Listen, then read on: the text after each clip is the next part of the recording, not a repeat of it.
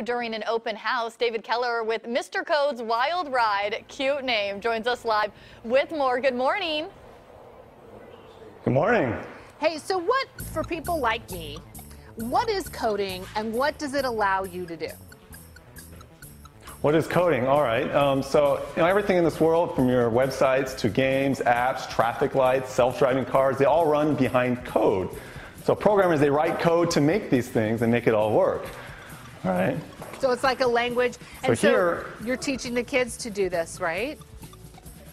Correct. This is an after-school program. Kids come in and they're building their own web apps and games. At the beginning, I guide them through my curriculum where they learn all the programming fundamentals, but the end goal is they build what they want to build, their own apps and games and websites. Why is this such a big deal for them to get started early? Why is it such a big deal? Well, first of all, it's just a lot of fun. It's way better than playing video games. You have a lot more creativity. You can, build stuff. So it fosters creativity. It builds our analytical skills, so we'll be better at things that aren't related to code, like math and science.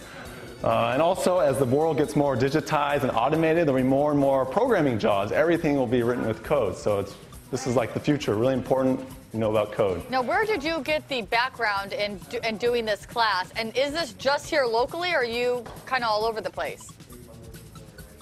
Right now I'm just local. I'm in Folsom, and I teach also at various homeschool locations around the Sacramento area. I got the inspiration because I learned coding when I was 13 years old at a place kind of similar to this. And it really transformed my childhood. I went from playing video games all the time, much to my parents' chagrin, to actually making my own games. And my parents loved it because I was being creative and I was actually building skills. Eventually got a degree in computer science, programmed for about 9 years. And decided, you know what, it's time to pass it on to the next generation of 13-year-olds. So that's why I decided to start Mr. Codes. What do you find that the kids are most excited about learning? Is it how to make those games, how to code their own games? For the most part, yes. Kids love playing video games, and their dream is to make video games.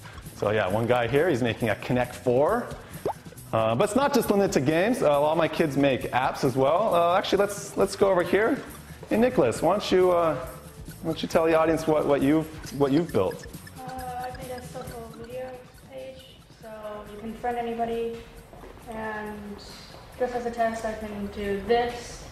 David, you know what? We're having trouble hearing him because he doesn't have a mic on. Can you kind of tell us what he's saying?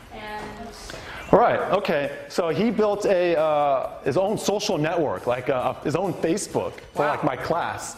So kids can go on, everyone has an account, they can friend people just like on Facebook, upload photos, upload posts, and tell whatever they want to everyone in the David, class. I love this. He did this all from scratch. I'm a big fan of you. I'm a big fan of the name. And also, what no one else is going to say, only someone that works at Good Day Sacramento will say this, you could be making a lot more money as being a coder. Give back to kids in our area to be able to help teach them. And so I so appreciate this.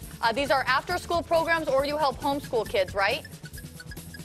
Yes, I homeschool kids and in the mornings and after school for everyone else. Love it. Sign up for this. It's called Mr. Code's Wild Ride. You cannot forget a name like that. Thank you. Isn't that so cool? Yeah, I remember being in school. My brother's 5 years younger than me. I was learning